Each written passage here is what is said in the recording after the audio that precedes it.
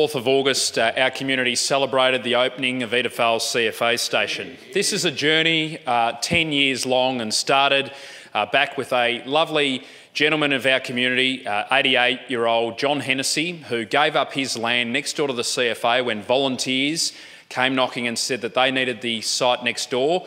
Instead of selling to the developers at hundreds of thousands of more than what he could have achieved, he decided to support the volunteers that support our local community.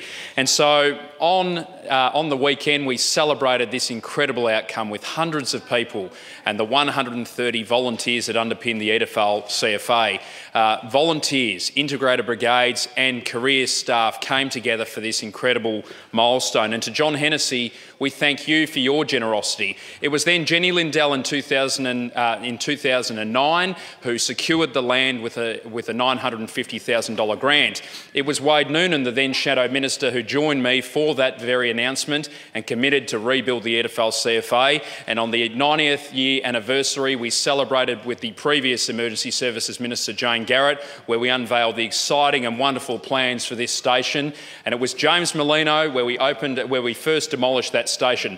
It is a Labor government that has supported through this journey Edithvale CFA, and to open their new station, I pay tribute to Graham Fountain, the captain, and all the volunteers.